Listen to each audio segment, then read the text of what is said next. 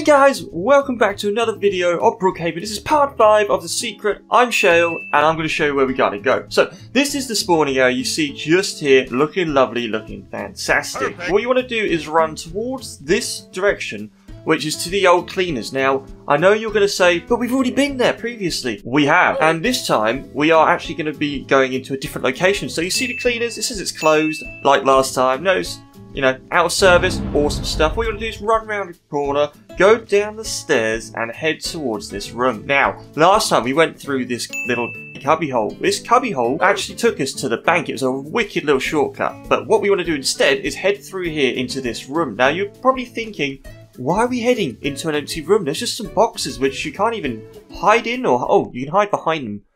You know what? There's another one. If you want to play hide and seek, you can play it in here and hide. But what you actually want to do is highlight on the light and click this, which will open up this trapdoor.